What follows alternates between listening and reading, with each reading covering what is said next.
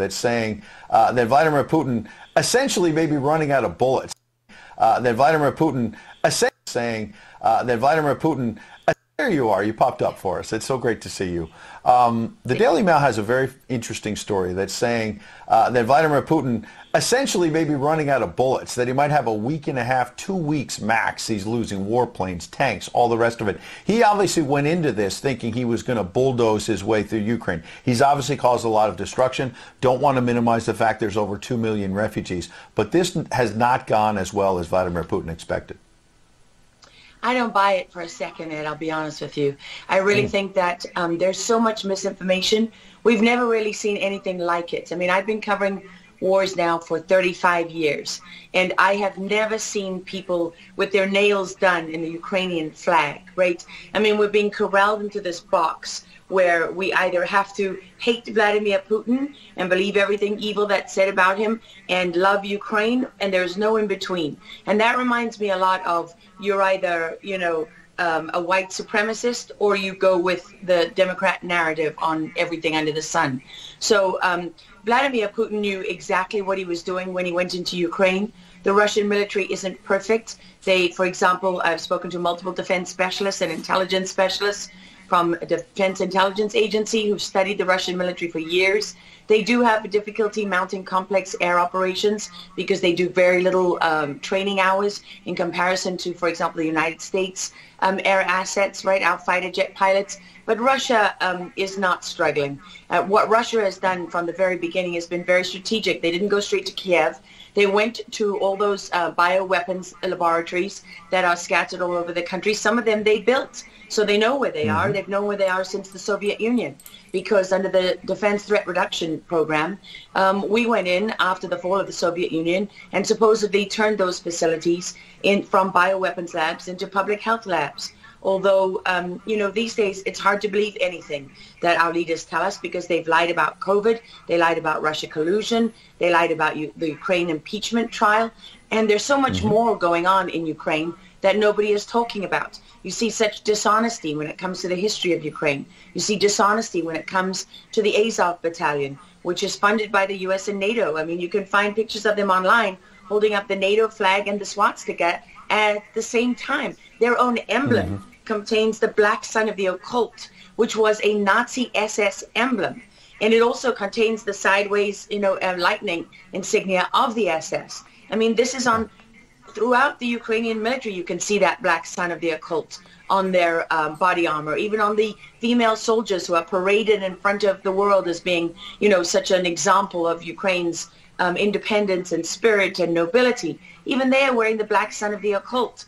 And, the White House wants you to believe, well, this doesn't matter, it's just a small number of troops. It's not true. The Azov Battalion has been murdering its way through eastern Ukraine. Yeah. We don't want to admit this. This was why Crimea voted for independence. This is why Crimea wanted to be with Russia. Because we in the media, in the Western media and in the West, won't acknowledge the reality of what's gone on. Western Ukraine backed the Nazis. It was a headquarters for the Nazi SS. The CIA under Allen Dulles actually gave immunity from prosecution to the Nazis of Ukraine from the Nuremberg trials. So there's a long history of the United States and our intelligence agencies funding and arming Nazis in Ukraine. These are not like new neo-Nazi groups that sprung up. These are the actual Nazis from the Second World War, who, if you go back to the Nuremberg trials, said that they were planning for a 1,000-year Reich. And so you have to really wonder, as you look at this, when you know that the CIA sponsored the color revolution in Ukraine in 2013 and 14, that they selected Ukraine's leaders, go to Victoria Nuland's leaked phone conversation where she and the U.S. ambassador are deciding who can lead Ukraine. I mean, there's as much interference here as you could possibly imagine before you even get to Hunter Biden, Nancy Pelosi, John Kerry, and Mitt Romney, and all of their children who are employed, who earn millions from Ukrainian gas companies. Yeah, you are pointing, pardon me, to a real credibility crisis for our leaders. I want to let Karen Turk jump in. Yeah, I wanted to bring up the fact that President Zelensky is Jewish, and I don't know exactly how this factors in, but there's some very interesting points in what you're saying. And looking at this, you could think it's political theatrics. You made a very good point at the beginning that you think that Putin is in control. And I actually want to play something that Jen Psaki said, because it seems that the White House is actually echoing that sentiment. Watch this. Well, the end game is really a question for President Putin. We have completely crushed his economy. We have provided military assistance, humanitarian assistance to the Ukrainians, enabling them to fight back for far longer than the Russian leadership anticipated. And again, he has to determine what the path forward looks like for him. Thanks, everyone. He's determining what this looks like, and I think that's a lot of what you said, Laura. I'd love to get your thoughts on that, what you just watched. What troubles me about the moment that we're in is that we have such a selective and a narrow reading of history.